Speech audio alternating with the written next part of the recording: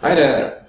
So this is my homemade banjo ukulele, and in this video I'd like to tell you how I made it. But first, a short sound sample. This is a part of 12th Street track.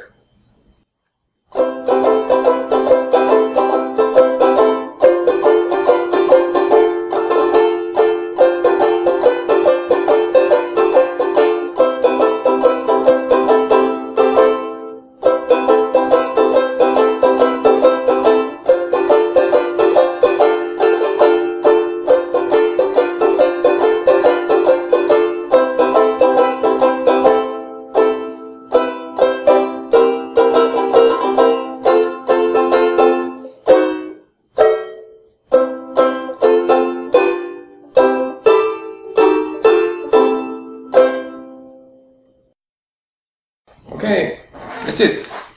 So, I used the drum as a body, ebony fretboard, tuning pegs for ukulele, and oak neck, which goes through the body. I'm using an old sock for muting it a little, and this piece of wood helps me with tone sustain. Now, using some pictures, I will describe how I made it. Interesting sources will be in annotations or in description, like these videos, which inspired me a lot. So it all started as a dream, but then I made this outline. Okay, it's just very simple, but here I found out I need just 9 parts, so it shouldn't be that hard to build it.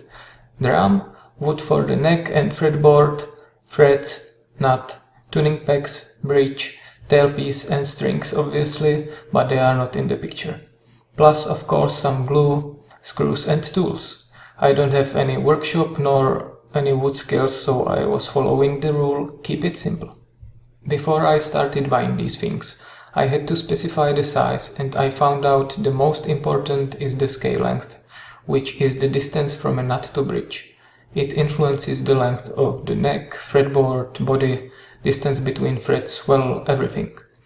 I wanted to build a tenor size ukulele with the same scale length as my classical ukulele, which is 17 inches, that's 432 millimeters, and 11 inches long fretboard, that's around 28 centimeters.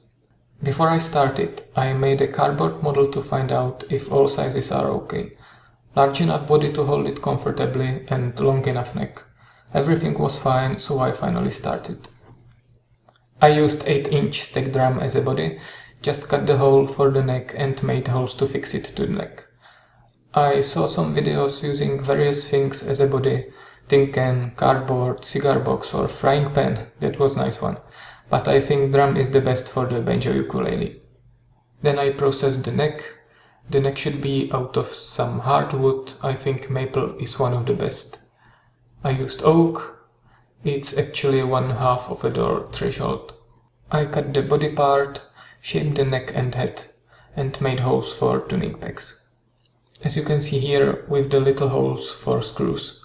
For finishing the neck, I used 3 different kinds of sandpaper. With the last one, it was more like polishing the wood. And finally, some protective paint. You can see the difference in color it made. I put in the tuning pegs and the neck was finished.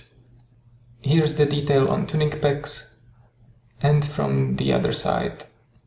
Then I could attach the neck to the drum. Here's the detail on the part where the neck connects with the drum. Not very nice, but as I said, simple.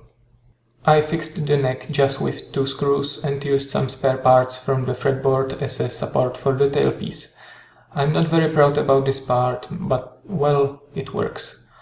With the neck prepared, I could start with the fretboard, which is a very important part.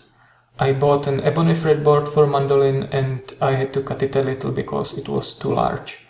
It's really hard wood, so it was, well, quite hard. I used the spare parts for a tailpiece and to make a bridge. And here we get to measuring. The distance between frets matters a lot, so it has to be as precise as possible. It's calculated according to the scale length. I used a calculator on web, links are in description. I made a template on paper, stuck it on the fretboard and made the fret lines as you can see in the picture.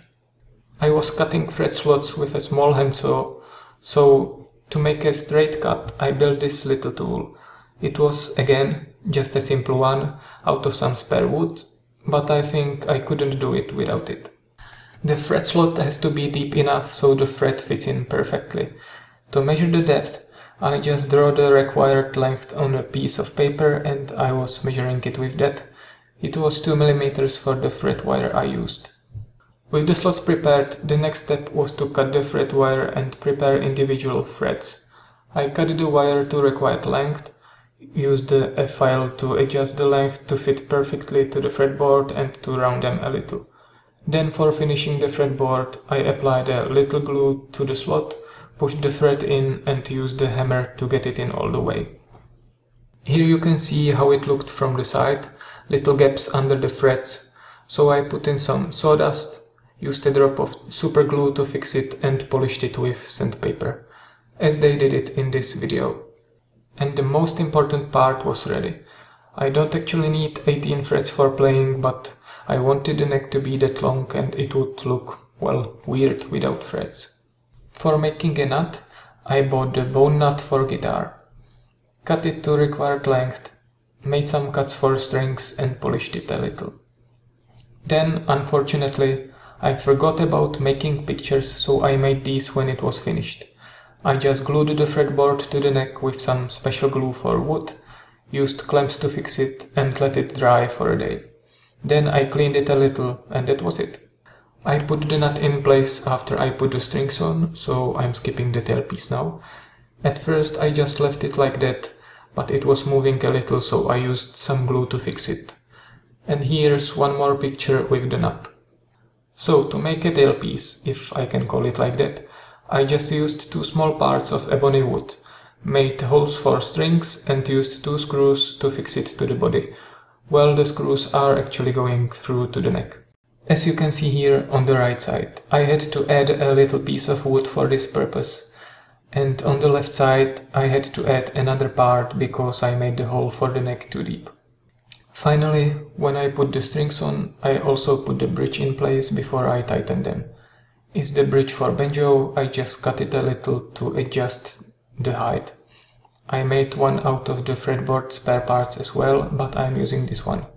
Here you just have to keep in mind the scale length and put the bridge on the right place. And that was all. My own banjo ukulele was finished. And last thing I want to show you is how much did it cost. These are prices of all parts I paid here in Czech Republic, converted to dollars, so obviously it can be different in your country. It costed $64 in material. I needed some glue, paint and other tools. I actually had to buy more tools, so for me it was $90 altogether. Well, I think it was worth it. I had a great fun building it and it sounds okay. That's all. If I made it, you can do it as well, so stop dreaming and make it happen. Just please watch your fingers so you can enjoy your playing as well. Thanks for watching and wish you best luck.